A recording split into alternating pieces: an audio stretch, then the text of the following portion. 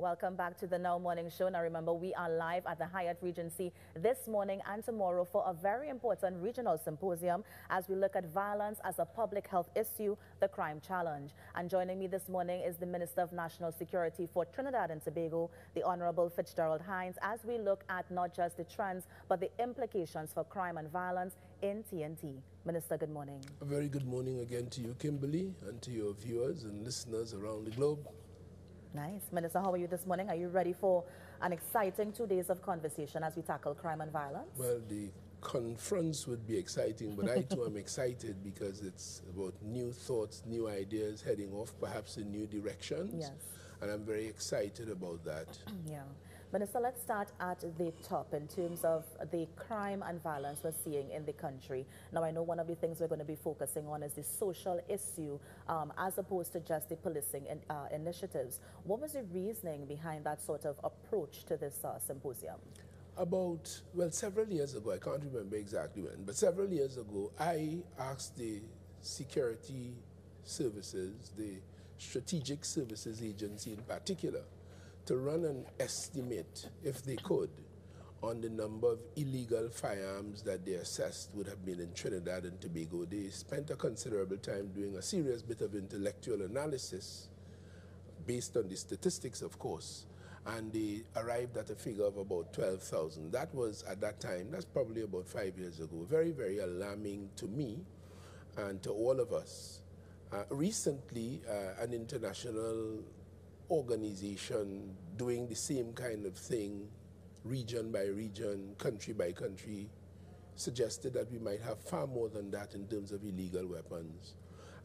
In terms of ambulance carriages of our citizens in Trinidad and Tobago, there are about 2,000, last year, 2022, there were about 2,432 circumstances where ambulances took victims of violence to our nation's hospitals.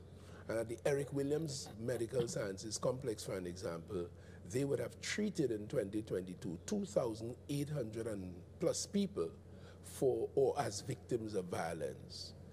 Every day the newspapers, the talk shows suggest that there's a tremendous and growing level of violence in Trinidad and Tobago. And within recent times, we saw that manifesting itself among school children in the many videos that alarmed us and we've been discussing ad nauseum. So anecdotally, it is quite clear that we are becoming more and more violent. We are interdicting more and more firearms of military type, for military type operations, assault weapons. Yeah. So the evidence is quite clear. And the question is, we have been doing what we have been doing for decades in terms of responding to crime and violence. And we having those kinds of circumstances seems to be exacerbating.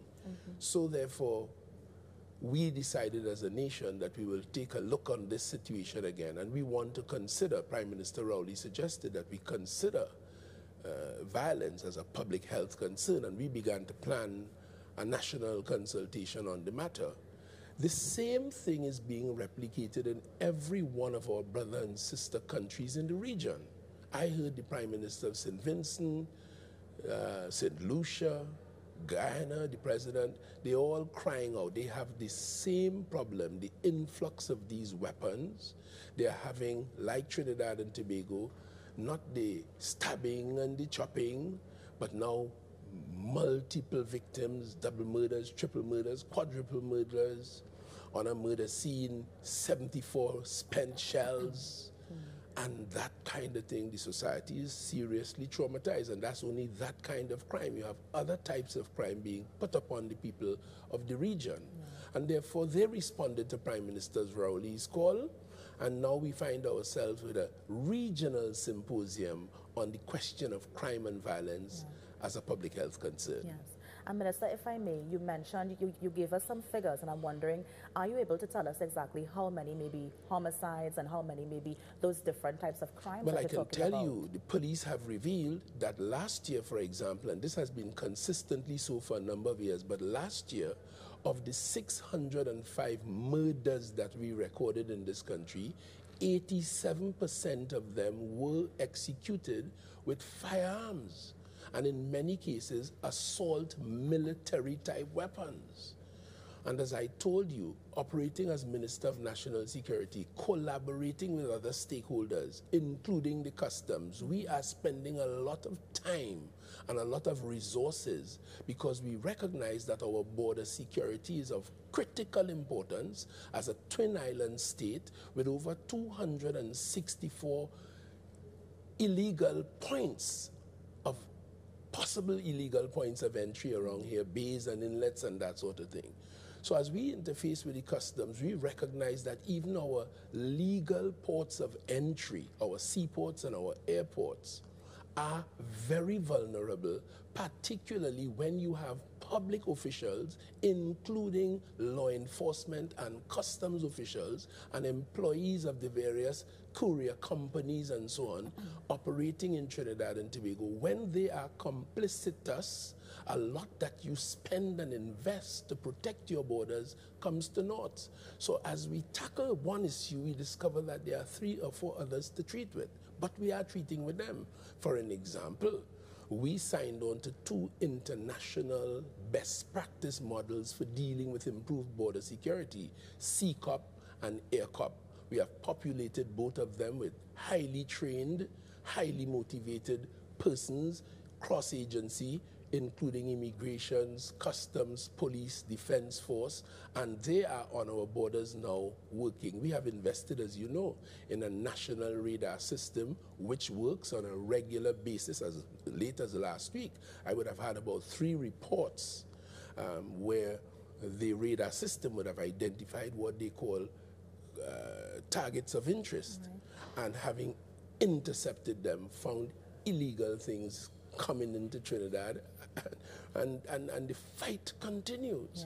So it is a regional issue. So we now see violence as a public health issue, and this conference is designed to share ideas from the intellectuals and the stakeholders across the region. So the same way we as a people, as individuals, as communities, as families, as elements of our society, as countries of the region, as countries of the world, in the same way we collaborated, made sacrifices, closed our borders without protestation from the neighbor, made vaccines mandatory in some cases optional, closed down schools, shut down businesses, told people how many people should gather, how many not, you must wear masks, where you could go, where you can't go. We tolerated, we did all of that in response to COVID-19.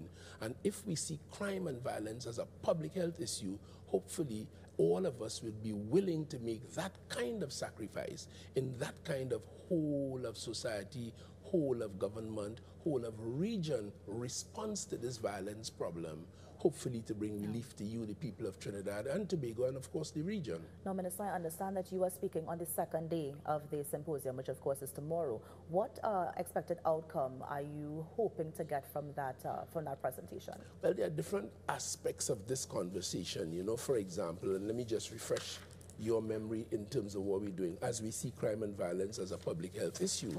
I'll tell you, for an example, we are looking at the different approaches that all of us have taken to it, the role that our social sector, our education sector, our juvenile justice sector, because the age cohort for criminals and criminality seems to be heading south. In other words, younger and younger persons seem to be getting involved.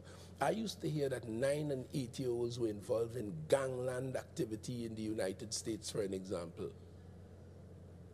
And I heard recently we have youngsters exposed to this in Trinidad and Tobago, and no doubt the region. So the juvenile justice platform, how you manage children, all of the different stakeholders will be coming to bear here this morning. As for me, the segment I will be speaking on will be Trinidad and Tobago's efforts in terms of a major plank of our government's policy, which is being implemented by the Ministry of National Security's strategic plan. Is one of the issues is the question of restorative justice. How do we deal with those who find themselves incarcerated? How do we treat with them? rehabilitate them, and to prepare them for re-entry into our society without the risk of them harming us again as they had done initially to have ended up there in the first place. And that is what I will speak on along with my Caribbean colleagues tomorrow morning. Now, Minister, as I have you here today, I know you would have mentioned some of the improvements that were done on the at the Forensic Sciences Center in terms of the resumption of the DNA testing and the ballistic testing. Can you share some more to that as well? Well, of course, in so far as the ballistic, the Trinidad and Tobago Forensic Science Center is concerned, where they deal with DNA, where they deal with ballistics, firearm analysis, and so on, that's where we use the science in the detection and the prevention of crime. So that any improvement, as you heard us celebrate last week, in the scientific method to assist in crime detection, because one of the strategic goals of the Ministry of National Security in our strategic plan, which we are following faithfully, is the question of improved detection rates. There are many, many murders that have gone undetected. So in that regard, we have established, for example, a cold case unit, and you could see, including about a month ago, where they charged someone for 207 murder. And it is based on the science. So we have been working steadily on improving the techniques and the capacity and the delivery at the Forensic Science Center. And as you heard the head of the Homicide Bureau of the Police Service indicate, that that improvement has impacted powerfully on the police's capacity to investigate and to solve and to detect and prosecute crime. In addition to that, the Trinidad and Tobago Forensic Science Center is one of the 4 elements of national security which interfaces, articulates directly with the criminal justice system. And I focused on those 4, and to the extent that they improve, is to that extent we improve the criminal justice system in Trinidad and Tobago, which is part of the problem. When there are delays and you have constitutional challenges as a result of delays and justice not being delivered on time, it impacts the whole thing. And then the deterrent aspect that you seek to get in prosecuting crime is completely lost when people have to wait so long. So we are really focused on what has to be done, and we are tackling it in a whole of society, whole of government, whole of stakeholder, and now whole of region approach. Well, thank you so much, Minister Hinds. I know that you're going to be getting a lot out of the 2-day conference. All the best with your presentation tomorrow. And we look forward to see what comes out of that policy document and that action plan that I know is going to be put together after the conference. So thank you so much. I thank you very warmly, equally.